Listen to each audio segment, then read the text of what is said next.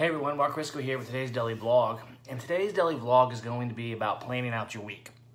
I'm a very sporadic thinker, ADHD, elemental P, everything else, right? And one of the things that I find a challenge is to plan out my week, especially with all the curveballs that are thrown in the business of real estate investing that we get. So what I like to do is spend Sunday evening, and as you can see behind me, right, everything's planned out for tomorrow morning throughout the week. Now, what I've learned and how I've learned is to do block scheduling, meaning I refuse to answer my phone, text, or emails for a certain amount of time a day to get one certain task done.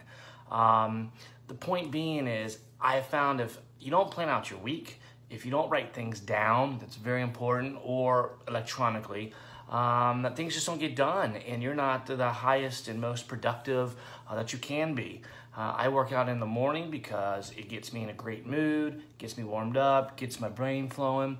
But part of that workout too is when I'm done, I'm sitting in that hot tub with my phone answering emails, answering text, putting out some marketing. And that's what I mean by block scheduling. I know that in that hot tub when I'm done working out, that's what I do. That being said, you just got to plan out, even if it's 3 or 4 action items a day that got to get done that day. That's going to help you grow your business, propel your business. You can't constantly be answering the phone. You can't constantly be answering texts. You can't constantly check an email because then you never get anything done. It's broken pattern, broken. So for me, the Sunday evening while football is on, I am planning out my week. And hopefully we'll buy a couple more properties this week, get some more things under contract. I'll keep doing the vlog as well as showing you what we're doing, how we're doing it. It's what I love doing. I love helping others.